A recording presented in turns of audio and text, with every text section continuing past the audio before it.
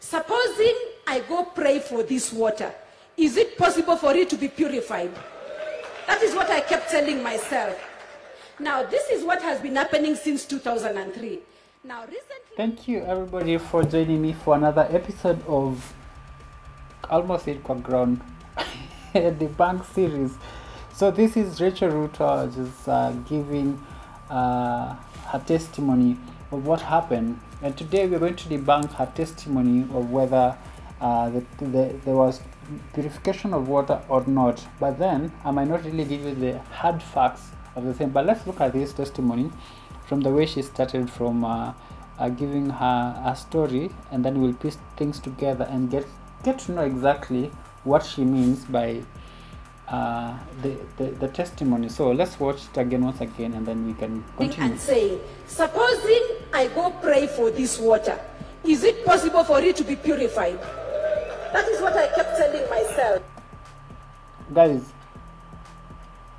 my juice is purified, like for real, You can't make this stuff up. I'm serious. So well, this is that was just by the way. So she talks about the supposing if she can pray for the water that has been bothering them in their current home. But then there's one thing again she said here that we need to take note of as we continue, because this is something that happened recently. But you remember, they have had this problem from a very long time ago. So listen to how she started her testimony. Let me give you a testimony that happened to us. Okay. As a family, about a week ago. About a week ago. So this is what happened in 2018. So let me just continue. I was invited to go to speak during International Women's Day in Etihad, with the Etihad women, the airline Etihad. So they invited me to go speak to their women on International Women's Day. So she said, let me give you a testimony of something that happened a week ago, and this is something that the husband actually confirms in her speech again. So let's listen to the husband, that is the deputy president. So I forgot to introduce her. She's Mama Rachel. For people who do not know, Mama Rachel is our deputy. Is a wife to the deputy president. So if you're watching and wondering, like, who does she really matter? Yes, she's one of our dignitaries. So here's the husband again confirming that this act happened 1 week ago. As you have heard, I have never had peace. I've never had last week. I never had the last week. Because on this Friday, I was, as you have heard, I have never had peace. I never last had. week. Because on this Friday, I was in our bedroom, and So I'll share the link of the video so you can go and watch. It's just a 2-minute video, 2 minutes 30 seconds video of Ruto, and then the other testimony for Rachel Ruto was about 14 minutes. Now, this is what happens. So Rachel Ruto says that this happened a week. The husband just comes and confirms the same that happened within a week ago. Now, there are so many things that were said about her testimony. So let's just go a bit about a few things that were said. So the standard media had said that Rachel Ruto, as you can see on your screen, Rachel Ruto, I prayed for dirty borehole water in Karen and it was purified. And then there's another, so people even made fun of it, that she's a prayerful woman, she prays for everything and stuff like that. I think people generally don't believe in the power of prayer, maybe, according to me. That's what I'm thinking. So the story of Salka was there again. And then there was this woman, Winnie Odinga, who actually challenged her to go and pray for water in Nairobi River to be clean. I think that was a good one. And then a mother said, like, why do we need purifying, or rather she wants to kill purifying water companies, something like that. So there are many things. But there is something I want us to take note of on this first part of her testimony, that she had gone to where Etihad. Let me give you a testimony that happened to us as a family about a week ago. At least the husband had confirmed that. So this is that. what happened. In 2018, I was invited to go to speak during International Women's Day in Etihad, with the Etihad women, the airline Etihad. So this is where my piecing things together started from. So she said she had gone to Etihad, that's Abu Dhabi, I guess, UAE, to go and speak to women on International Women's Day. So what I want you to take note of is what I'm going to show you. So I've done my research and I asked myself, what date was the International Women's Day? So what date was yeah, it is in 2018. So it shows that it was a Thursday, 8th March 2018. So this is to show that she first of all went to Etihad in March 2018, and no, that was the International Women's Day first.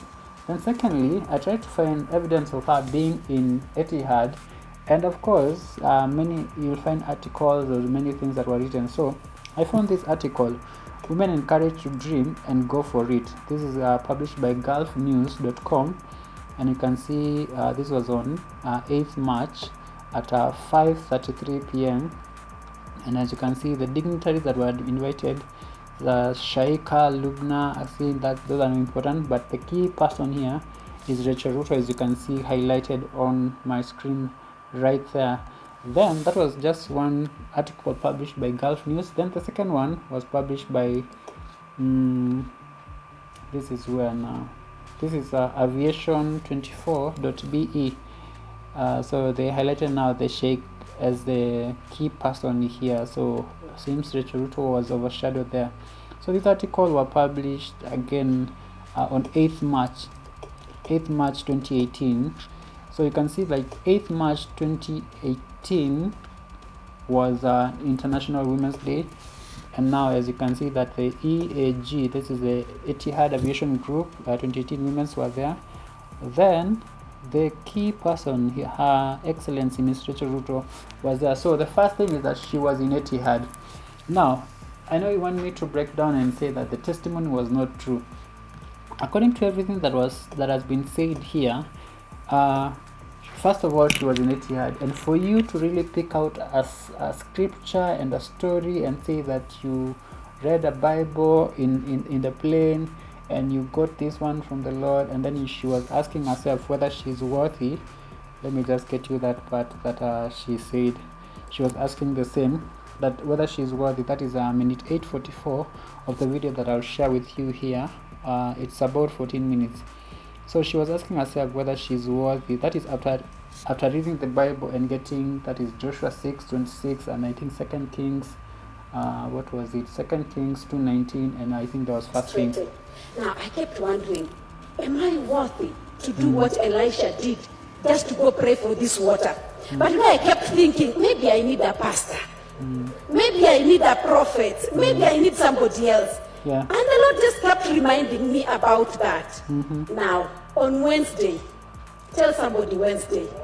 On Wednesday. The other Wednesday. So she actually Wednesday is our that, day of prayer and fast. She, after reading, she got reminded, and she was thinking like, do I really have the capacity? And this is a testimony she's giving in 2022. That's like 3 years later, 2018, 19, 20, 21, 22. That's 4 years. 4 years later, she gives a testimony of something she read 4 years later, and it comes to pass in this time because she prayed. So for me, if you ask me, is this testimony legit? I'll say yes, the testimony will be legit, because not because of the husband agreeing, but that is part of it again, because they seem to be speaking the same thing and agreeing like, yes, this is what happened to our family. When a week ago, the husband says, last week I never had peace, I had no peace. Then this one says like a few weeks ago. So it's just like the same thing that happened just recently to the family. So do we say that this testimony, or rather this miracle, happened? In my opinion, it happened. So this is the debunk series, episode 4, and I believe it happened. So I know you're wondering where is debunk episode 1. Episode 1 was removed, or rather was taken down by YouTube because of some copyright infringement issues by one of the guys called NEC. But well, I'm still pursuing to get the video back.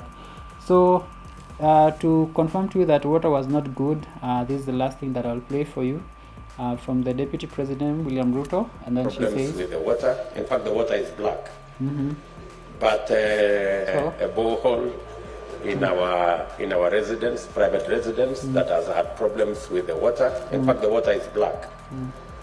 But you know, we have clean water. That summarizes the testimony. The point is that they are all tallying, they're all corroborating. That's the word, right? They're all corroborating the story that yes, this is something that happened.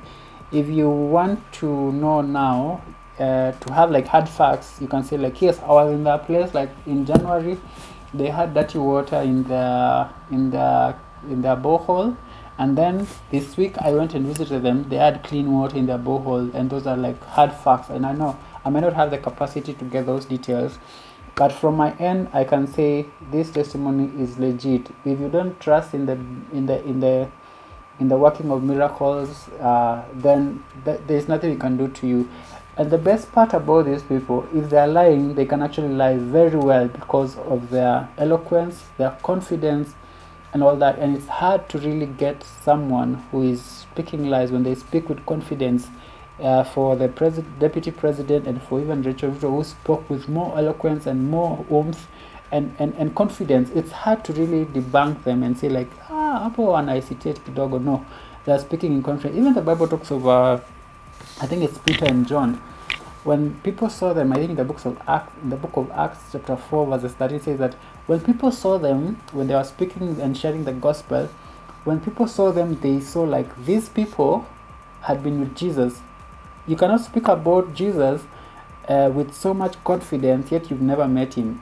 So when people saw their confidence, they say like, these people had been with Jesus, or rather have been with Jesus, and that's why they're speaking with such confidence when they saw their confidence. So point is, in my opinion, this testimony is legit, in my opinion, and this is the end of the debunk series. Make sure you like, you subscribe, and if anything, you can just put your comment, just interact with the video. That's the key thing. So you can like, you can give a thumbs down, you can subscribe, and do anything that you feel like. So thank you for joining me once again, and thank you for watching to the end. God bless you, and have a good day.